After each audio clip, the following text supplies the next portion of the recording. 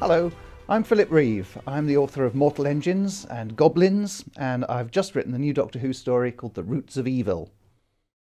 Well, my favourite part of writing the book was going back and looking, but for reasons of research, at some of the old episodes of the old Fourth Doctor stories.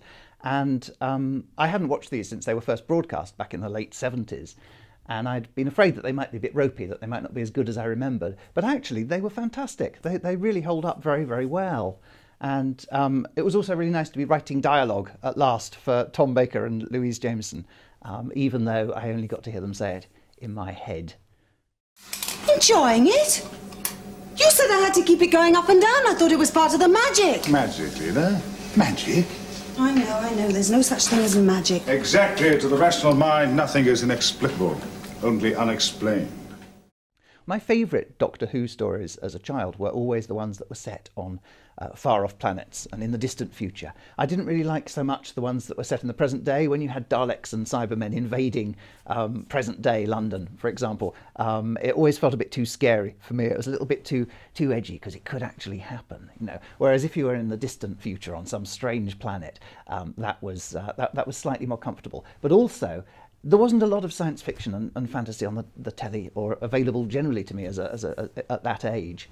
And so it was fantastic just to be able to sit down on a Saturday night and be transported to this some strange distant world. And of course, when you got to the strange distant world, it would turn out to be an old gravel pit or an industrial estate somewhere, and all the corridors would be made of cardboard and gaffer tape. But that didn't matter, because it was like the building blocks, and you used your imagination.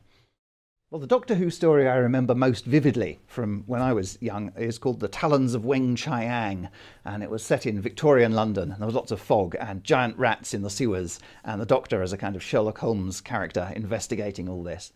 But of the ones that I watched recently while I was writing this story, my favourites came from the period when Douglas Adams was the script editor. And there was one particularly called The City of Death, which is set in present-day Paris, or in 1980s Paris. And it was just fantastic. It's hilariously funny. It's got a really nice, intricate science fiction plot. It's great. Seek it out. Watch it. Professor Lightfoot left a message for you, sir. He did? It says he'd like to see you at the mortuary straight away. It does. He's still there, sir. We found another body outside after you'd gone. What? Another Chinese, sir. Just outside. Very convenient. Very mysterious, sir. You wouldn't know anything about it, I suppose? Of course we do. I was resting. Come on, Leela. Well, the book I've written is called The Roots of Evil, and it's set on what's basically a vast living space station built around a single huge tree which hangs in orbit above a dead world somewhere in the distant future. And the Doctor and Leela arrive here and start exploring. And as they explore this strange place and meet the people who live there, they start to realise that they're kind of being expected. The people who inhabit this place have been waiting for the Doctor, and the whole thing has basically been built as a kind of a Doctor trap. The sprinklers will release dianine, a deadly poison. Within 10 seconds, everyone in the city will be dead. Except you. Exactly. I do not breathe air. No. But this chap at my shoulder, he breathes air. What? Kill him! Don't be a fool. Guard, kill him! Good throw. I didn't really watch Doctor Who as a young child. I came to Doctor Who very late, because people say that children like being scared, but I hated being scared, and I was always very wary of anything that I thought was going to be too frightening for me. So I didn't start watching until I was 11 or 12, until quite late in the Tom Baker years. But all my friends at school used to watch it, of course, so I was aware of Doctor Who. And I can remember being about 5, and everyone in the school playground, all the little boys in the school, being involved in this huge game of Daleks, just this vast army of them all marching around going, "Exterminate!"